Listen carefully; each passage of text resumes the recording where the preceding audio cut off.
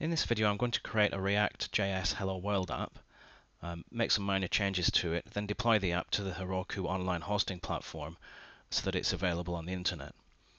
I'm going to use Visual Studio Code as the development environment, so make sure you've got this installed. I'll put the links to any downloads in the video description. Also, you'll need to make sure node.js is installed. If you're unsure if node.js is installed on your machine, you can open a command prompt from within VS Code and type node-v, which should tell you the version. So if it's not installed, then you can go to node.js.org and install the latest version. So within VS Code, I'm going to change to a directory that I've created for these React projects.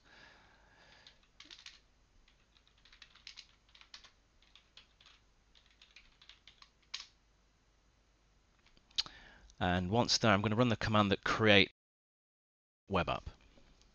That's npx create React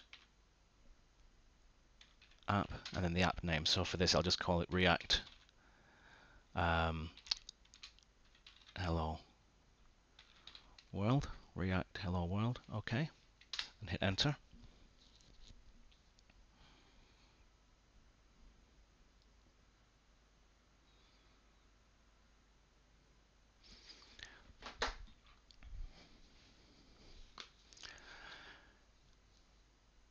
So once the app is created, I'll change to the directory. So that was React Hello World. And then I'll do an npm start, which will run the web app locally in a browser. OK. So I'll make a minor change, or one or two minor changes to the app. I'll open the folder first of all in VS Code.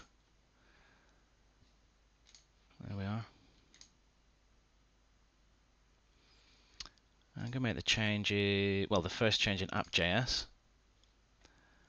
And here I'm just going to make a very simple change,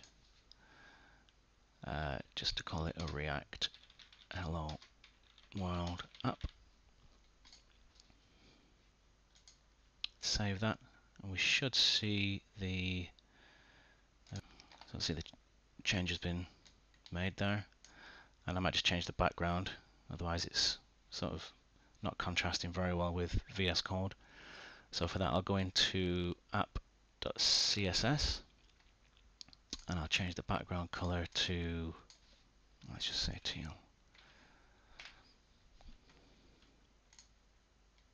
Save that, and let's see, change has been made.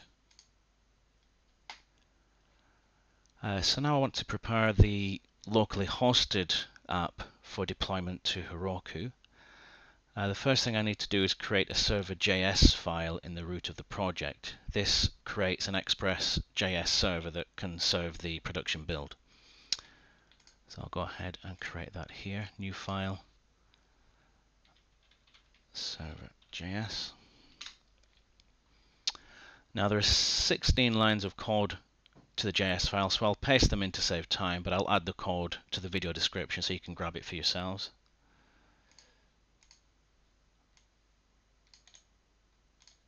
Paste that in.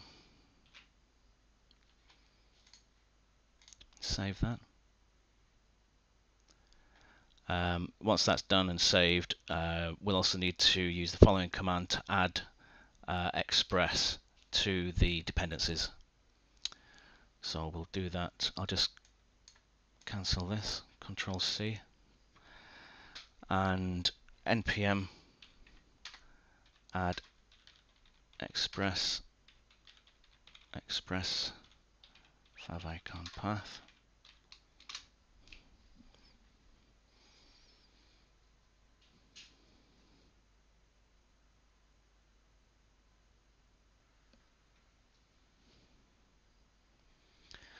Okay, so once that's done, I think the final step is to go into the package.json file, and we need to edit the script section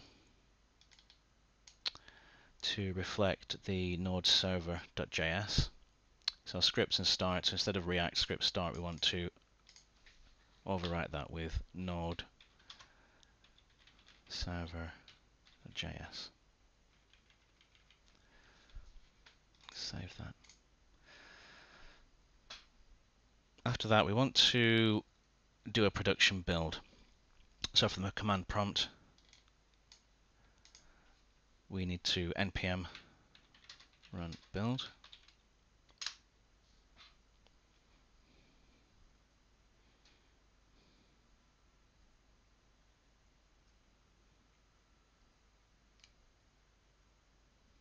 Okay. So once that's completed, we can configure the Heroku side of things. In order to deploy to Heroku, you'll need a Heroku account, and you can find that at signup.heroku.com. You can create a free account, you don't need to pay for it. So once that's done, you can then log in. I've already got a Heroku account, so once I've logged in, I can see the dashboard. So in the Heroku dashboard, click New, and then Create New App. Then just give it a name. So we'll just call this React Hello World. In fact, yeah, Hello World. It's not available, so we'll just put in React Hello World 2133. Create app.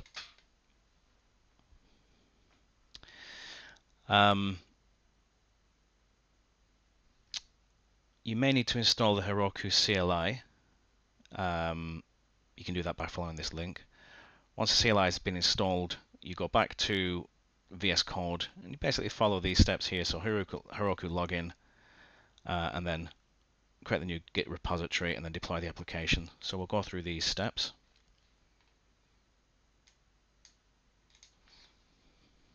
So Heroku login.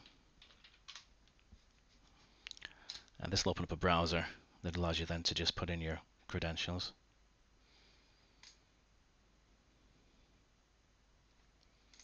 So once you go back to VS Code, it should say logged in as whoever.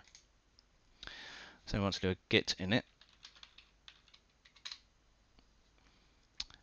We want to do a Heroku git remote command.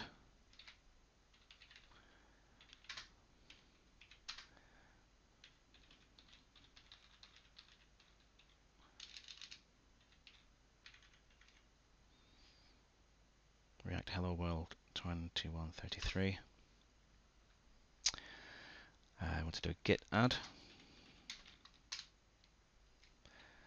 then a commit,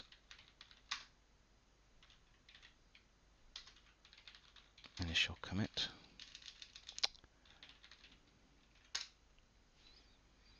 and then a push. So git push.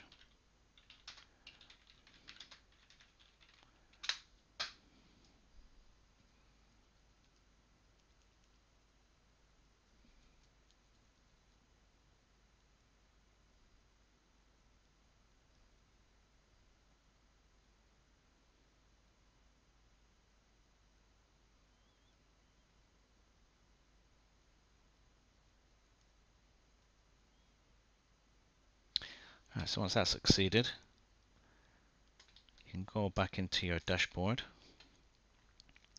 and click Open App.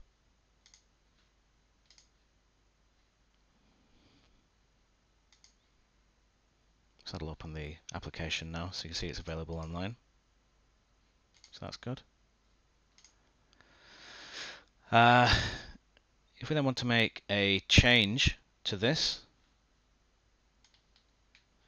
so if I go into app.js, and what I'm going to do is go into my Heroku dashboard to the home page. I'll put that in as the link, paste that in. So my Heroku dashboard, save that. in the terminal, I'll do a git add, git commit, so I'll change to link, and then another push.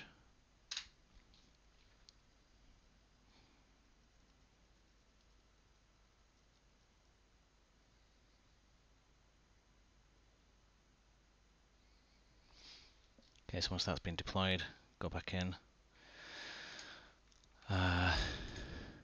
just refresh that, and you can see the change has been reflected.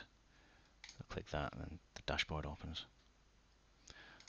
Okay, thanks for watching. If you have any questions, just put them in the comments and I'll hopefully get back to you. Thanks again.